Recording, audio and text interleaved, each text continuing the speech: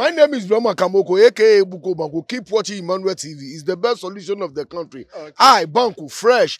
This is Emmanuel TV. Keep watching me, YouTube and everywhere. Say Banku about. The much-awaited announcement in a Black Stars, a new head coach, exclusive be Boba. Maybe dropping latest at the amount of the case so. Intia na watemu kuchu. Speaker of Parliament, Wakasa, or the Kumubia to judge the Black Stars, ye coaching issues are and then Montano, and Kumobe and a Pape at the Abatuja. Emunchimu me de bro for the case so Thomas take kupate then komo kakrawa me de betage de e de amount and semene torso na answer na no de obeye de abo channel we ya ne say obe subscribe to channel no post notification bell ya to manom ya so far to all mame more likes e video ya na or share to other social media platforms so oko description box ni ma WhatsApp link ne dem obe drop e o decent messages e wo WhatsApp ni nyina edi nkomo e de abom Solomon Koja Sanse Edemedini, your only nomenclature with engineers philosophy in sports. We had top comments at the end of this month. Ubewini Black Stars, Jesus Nobako, Herald Trading Enterprise, so we actively involved. Our comment box nima, Ombechom t-shirts Nobako, at the quality products we are pay akahon at the amount.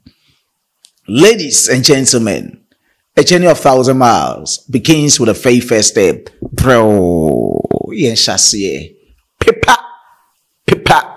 Member Rem, the senior national team, the Black Stars of Ghana, coaching and seminar on commodity, Bibrina na Boba, na Alhaji Sani Dara, former communications director at the Ghana Football Association, at the Komobia Betuja, and also share coaches Neba Moba, Womo Mufi South America, Womo Mufi North America, Europe, Asia for Ubian and Nema, Ope Black Stars, Jumana ye. Nen Komodiko Tujani Sanchi Mukraka say over 600 coaches. And I apply for Black Stars Echumano. Nen komunchimu ewo Twitter any. Also exclusive. Wow. Over 600 coaches have applied to take the vacant Ghana national team coaching position. Coaches from Europe, South America, North America, Africa, and Ghana are vying for the Black Stars job. The competition is fierce. And on the Ghana emoji, ye flag and on so the football emoji ni kahon. Emani ye kama. Hashtag is a Black Stars. And then Koma, Boba, and no updates number 1 about Black Stars, your coaching and semunanum. Now, and Koma for Francois, Boba, by 3 days to 4 days ago. And I'm a breaking latest. And the mouse say, Mauritania coach, your friend Amir Abdou, Ghana Football Association from Penny for Enya Kobabi coach Black Stars. Sisi and Komono, Kwana, Equachly, say any day and Komono ATM. In Koma Boba and the Ghana Football Association, our preachy coach, said monthly biano, one more everyone of 45,000 US of age Joe Biden dollars. Now, the contracts are only Mauritania, so one everybody end on the 1st of March 2024 year. Nese NCBA in less than a month. The contracts only Mauritania for everybody and I want everybody ye. Inti wa catch them who say obe extended contracts at their mom. Now contracts now or extended their mom also. Mauritania for so bit me 35,000 US of age Joe Biden dollars. Now Ghana yes surpass Mauritania the end by 10,000 US of age Joe Biden dollars. Inti the kano sika inti sika so de ho ya taken correct. The tosum ye coach no or discontent with Mauritania media no how a woman a juma na complex no inti won say on feel okay with senior normal course no to nyakonya bia no beko. And then the tosso me no. And at the tosso me and Mauritania for who say, Coach, no more trainer na enye ya. One more Spain. Coach, I friend say artist Lopez Gary. One more Fana ba. Abe coach Mauritania national team no. No me jai Amir Abdou. Ama neko. Ama bibi odina ni bechi biano. Ono so akwa akotoa so. Ena Amir Abdou na kasa no. When say Ghana, yeso say Mauritania. Inti ada na Ghana for yan kasa ya approach na. Ombeje adwuma no enye enfema yen we na mebusa questions ne said ohwe Amir Abdullah ofi ye won of France na so ni chief Comoros ya obeya yes yenim de odi Comoros ye team na asa na Comoros mi share 3-2 yenim de odi Mauritania bebo ye ewo 2023 AFCON tournament e course ye do semi finals ni mu ye hu Mauritania force aggressiveness na de by African football o act aggressive na betimi anya victory.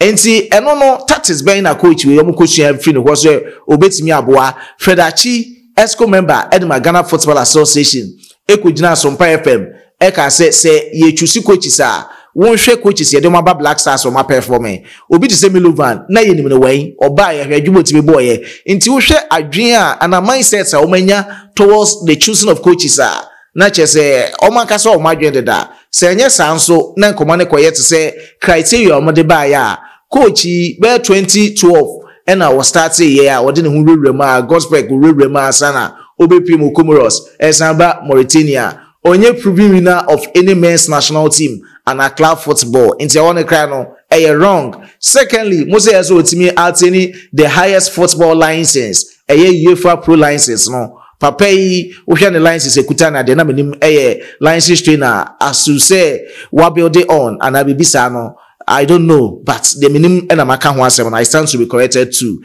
And secondly, mupu bi a why juma over 15 years.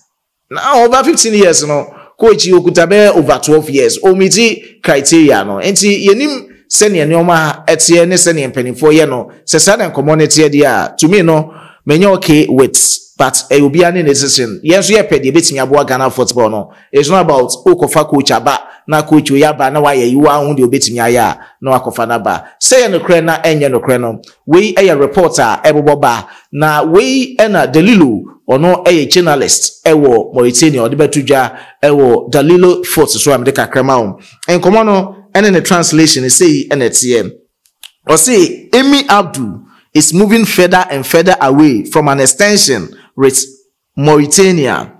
Discussions took place between Amir and the Ghanaian Federation, which allegedly offered him a salary of 45,000 US of A Joe Biden dollars per month, while the FFRIM and the Mauritania Football Federation offered 35,000 US of A Joe Biden dollars for a contract renewal. And on the buy allegedly and on Koma and Enframem, Sebe no creno, no creno, and repemo, and Ebihu. Pepacho, I come for Bibin Femawate, and running Herald Trading Enterprise, or products no, Eni and Alpe wa Pampem, Wanoho, or far five, Nina say, Obefa numbers no skin arsenal, Nano Medin Como, Herald Trading Enterprise, sell skin color assets, Miss Santoso, or wash you message me a kama, Missimo Moisu Semana de Dende channel. This is the time I saw her shower jelly actually quine, and also the Herald debates me aboao. Samson a prazo na hodo de a Herald Trading Enterprise. Herald Trading Enterprise say you deliver your products na the amawa a free. And found any baby awo Ghana and you yourself and then into the there so any sementia Herald Trading Enterprise we investor now bema yemo akwaba send a bit me at business na shimu akọ amama so mo bia hu say yenso ye products na e wa no e very good nintino and ye say utimi na ebedi dwabom na edwade ne tutimi san ewi peye na football mu sensem na no Speaker of Parliament o say utimi kasa ne tin wenye sa Sakura eno betwa na wo hodom na ne nkoma wode tudwani nyina ne say sacking of coaches no enye the financial to the challenges ye femu ese nkoyi administratively ese ye hwe ye use football ese etimi kɔ hɔ enoma bebre na ono so ka e de akere Ghana fo nyina ne say the parliament ebeye bia obetimi dia tie Ghana football echi no wo mu betimi asan aye tibreke say edema Ghana parliament honorable Alhaji Sumana Baben Alban Nenkomonie. The Black Stars and their handlers must know that they represent more than just a football team. They are a symbol of our national pride, cohesion, and resilience. They must therefore endeavor to rise from the ashes of these setbacks and demonstrate to the world the true power of Ghana's football. It is high time we huddle together to discuss the current state of Ghana's football and consider a comprehensive strategy for the future.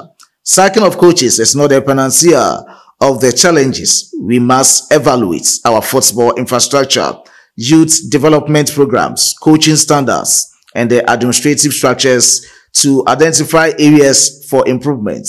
Our national teams should represent the breadth and diversity of Ghana's football talent. Ghanaians must invest in a holistic and sustainable development of sports and culture. Parliament will appreciate an opportunity to work with other stakeholders together towards this common goal.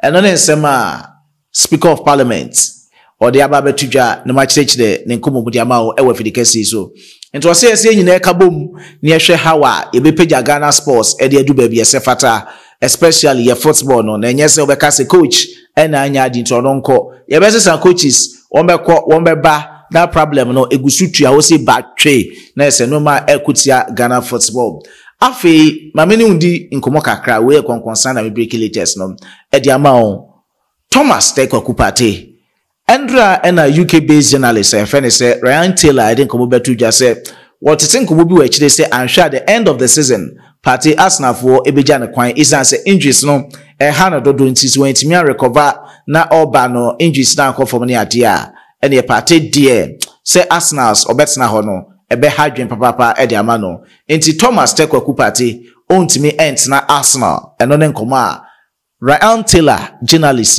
or the Ababetuja, and he party to leave Arsenal and a party to stay at the end of the season. Eboba, any better community, winning Conconsaka, Menudi, Ewefidicasi so. Mijawa siha na my next updates, mono, my sign at the updates, more penny at the abroad. Na Kwame Sedu etamechi, Dominic Edizane Tambos, and Hudunina, at the mame. Also, come home comment box, Nimono, my mama special shout out, two better. Oya baywa oda mema bebrintem obesi Samuel edene diaba anafo 4193 obesi Samuel Moro Mumuni Akadaji Joseph Anyamana ono so de diaba Moro Mumuni enafe control Moro Mumuni Isaac Nkansa what want you to do in my next presentation of mema special shout outs mpani for content ho yi ewie ewa popo ano medwesi ha makrao bye bye.